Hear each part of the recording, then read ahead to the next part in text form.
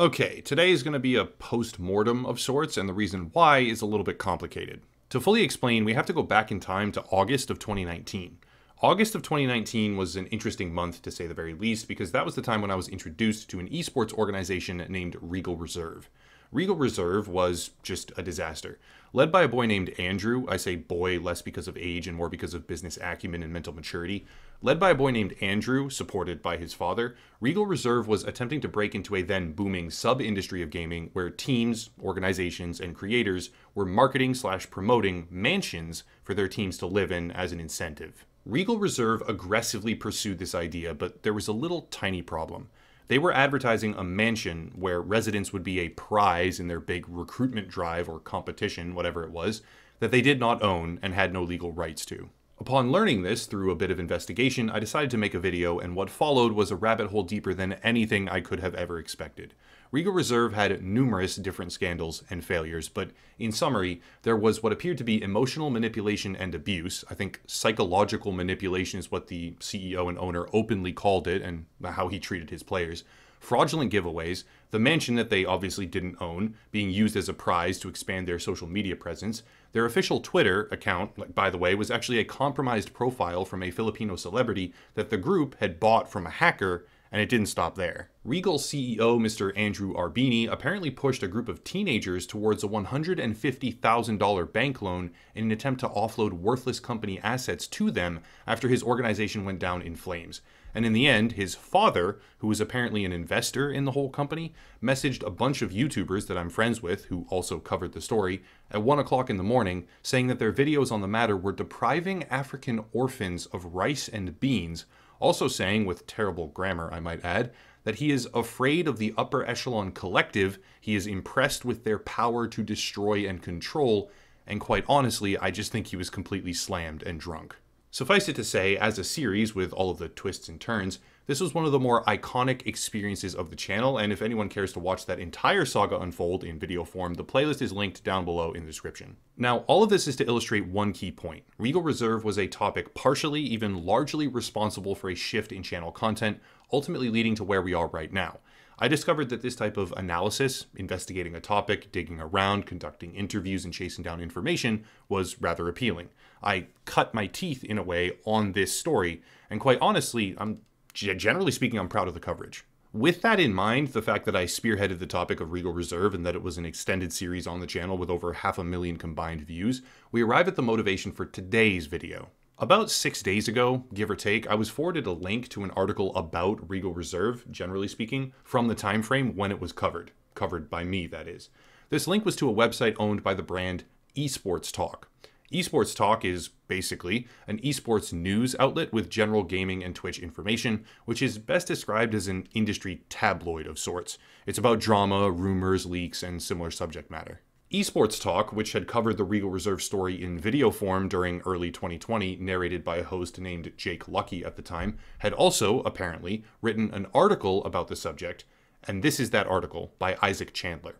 To summarize, it's a general breakdown of the Regal Reserve topic using point for point all of the information that I had sourced, dug up, documented, and organized with no citation. To be fair, they do actually link their own previous video, which does contain citation, but they also link two of the other YouTubers who I helped organize into joint coverage. They say, quote, according to a collaborative report from Sid Alpha, Pescator, and several other YouTubers, problems began months ago, end quote.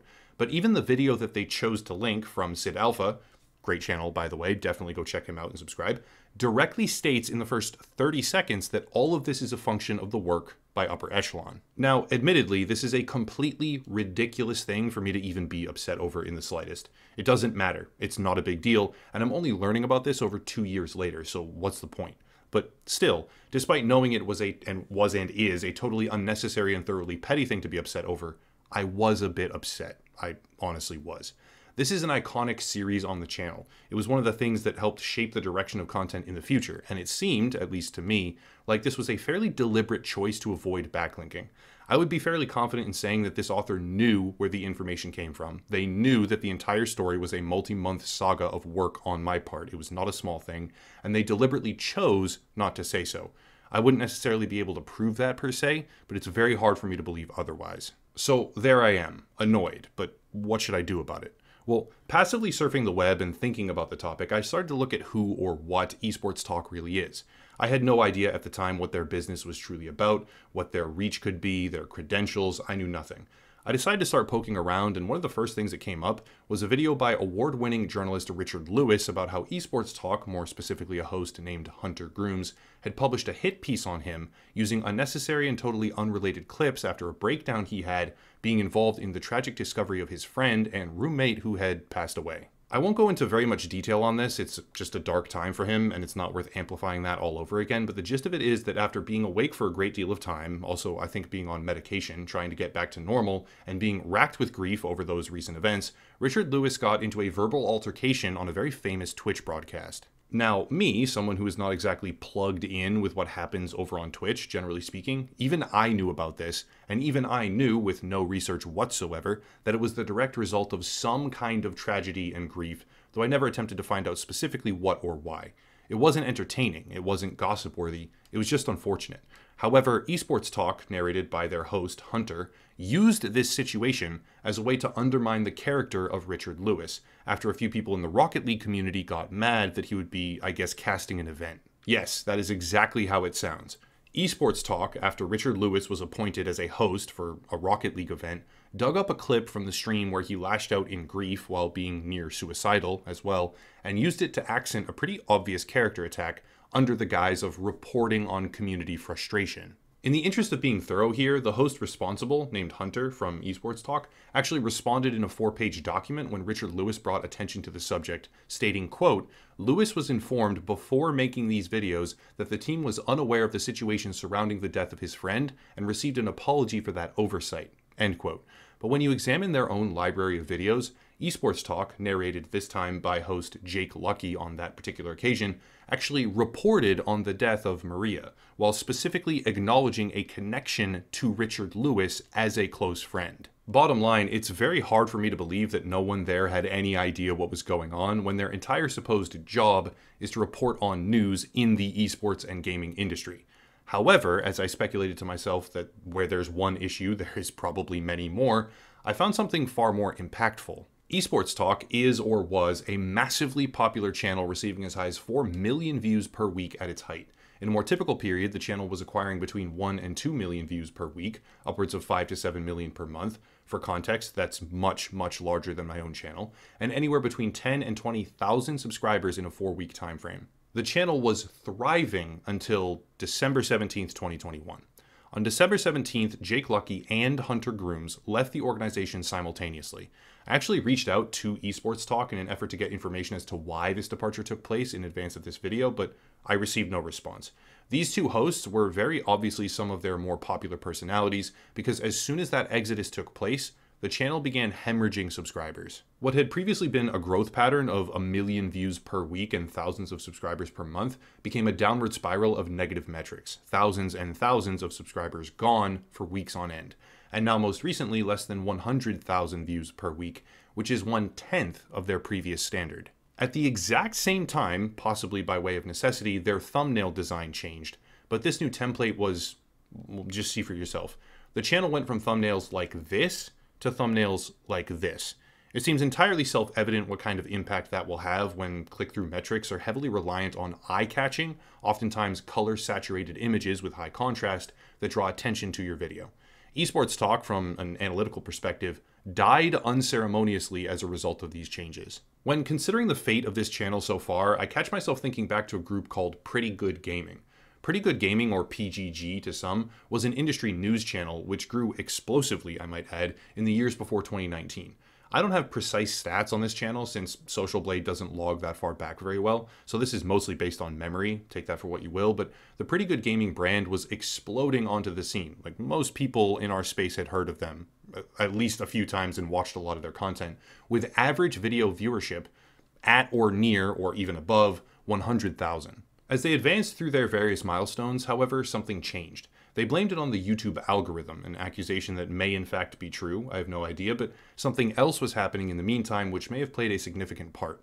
Originally, Pretty Good Gaming featured a catchy thumbnail design that might have legitimately pioneered the gaming news space. They used white backgrounds and bold letters with accents on red, right? That was one of the more popular ones. And then they also had it, they had this way of making it like the characters were breaking out of the frame through clever usage of an exact color palette. Well, after quite some time and after a great deal of success, as in a lot of the popular creators that you know nowadays most likely copied their thumbnail design, they started to change this thumbnail. The results might have begun what later became a pretty severe downward slide, and when that downward slide became too much, hosts and employees began to leave or were let go. It's a sad thing to see because they honestly did great work for the most part, but when the chemistry and charisma shifted, when the personalities changed, their channel ultimately died. It is now called Previously Good Gaming in the header, and the founder has openly acknowledged that the channel is dead. I am reminded of Pretty Good Gaming almost point for point by what I see now from Esports Talk. Once a channel that commanded over 10 million views per month, they have begun the slope of negative growth. Their thumbnails changed, for the worse, decidedly for the worse, as they lost two major hosting personalities that they were well known for, and they now garner 1/10 of their previous metrics per month, at best, more likely as low as 1/20th. For the people still working there, it's undoubtedly a very difficult time. Having actually looked into everything now, I no longer bear them any ill will, but when so much of the YouTube world relies on charisma and viewer connection, it is fairly obvious to see and know what will happen when the face and voice of your channel disappears overnight. As in, Jake Lucky was primarily the host that I think a lot of people were there for, having done more research. It doesn't mean that the new host is worse or even bad at all. That isn't what it means. It just means that the entire audience is now faced with something unknown and different overnight. Simultaneously changing your thumbnails to something objectively less eye-catching, that's a death sentence for algorithmic growth. And when you combine all of these factors, regardless of the actual reason that these two hosts departed on the exact same day, it spells disaster for the growth of a brand. All in all, Esports Talk appears to be going the same direction that Pretty Good Gaming went, after radical changes to their underlying framework.